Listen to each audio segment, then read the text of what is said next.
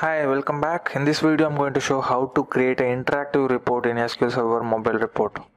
Alright, so this is applicable for SQL report 2016 and 2017.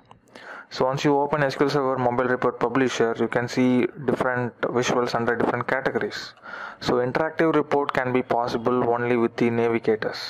So under navigators, you have time navigator, scorecard, grid, and the selection list. So I'm going to show you the interactive report based on the selection list. So let us drag and drop the selection list. So I have to pass some data into the selection list since it is holding the sample data.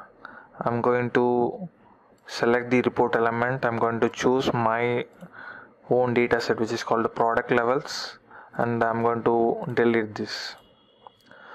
So once I have selected, I have to choose the field, which field I want to display in my selection list. I'm going to choose name as it is, so it is going to show all the product names in my selection list. Alright, so next I'm going to add the data grid.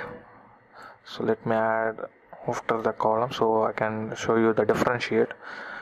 Again, I have to go to data elements, here data properties. I have to choose the product levels and I can delete this one, and here these columns are going to be visible in my data grid. So if I preview, so I can see selection list and my data grid. If I click any of the value, so it is selecting here. I can see the selection here, but it is not reflecting, so it is not yet interactive. Alright, so we have to make it as interactive.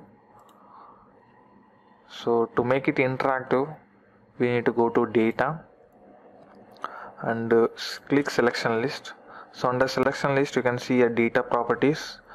On data properties, you can see an option called filter these data sets when a selection is made. So if you have a bunch of data sets inside your mobile report publisher, it is going to display all the data sets.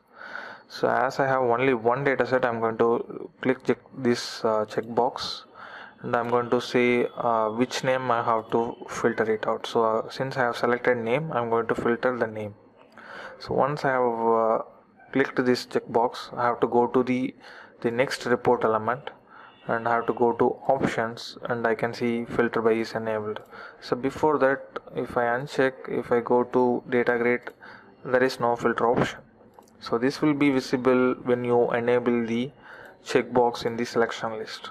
So I just click this checkbox and I'm going here and option, click selection list to click done.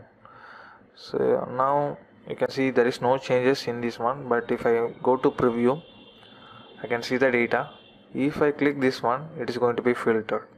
So this selection list is more interactive with the simple data grid. So instead of simple data grid, I can create different charts so that I can select any of the product name, so that specific product name will be filtered. So it is going to be more interactive when you enable these selection list or time navigator or scorecard grid.